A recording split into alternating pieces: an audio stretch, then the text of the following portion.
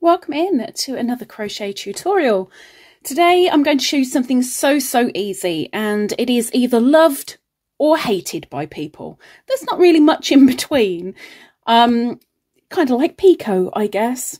You love it, you hate it. It is what it is. But this is a way to do an edging, an accent piece on your finished work when it just needs a little bit of something.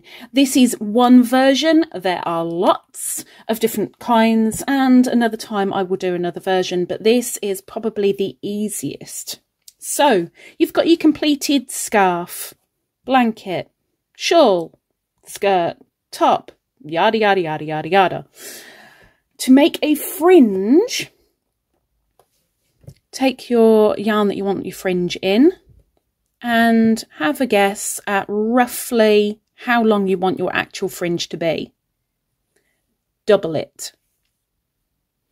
After you've doubled it, add about 2 inches, approximately. When you've got your full length, take your trusty scissors and snip. And make another few. So for this one, I'm going to do 4 strands. Personal taste.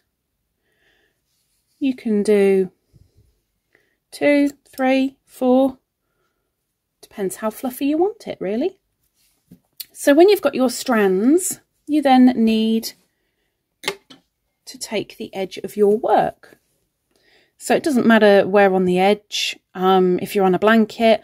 Obviously, if you're on something like a scarf, you start at one end and you work your way across, if you fancy. I mean, you don't have to, you know, but just for this instance, for this example, I'm just going to go smack bang in the middle.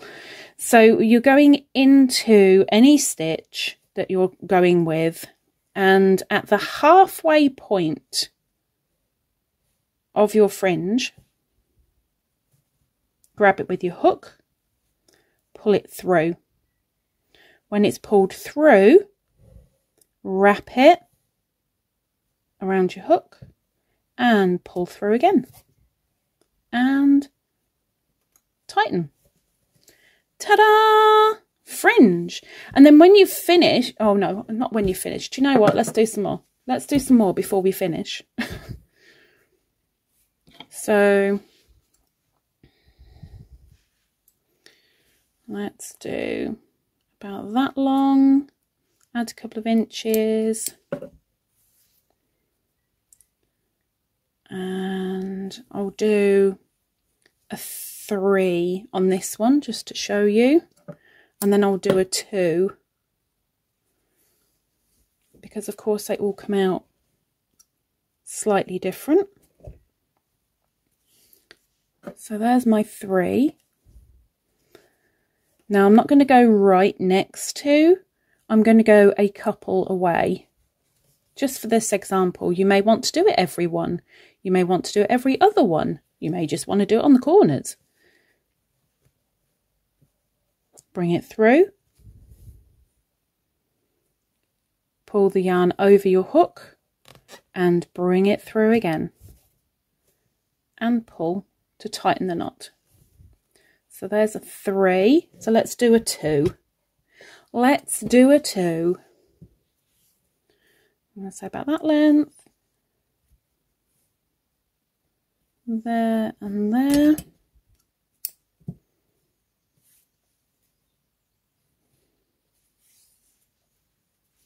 And a snip snip.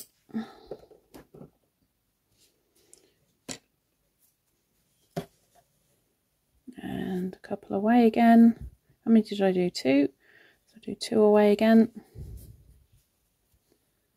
And at the halfway point,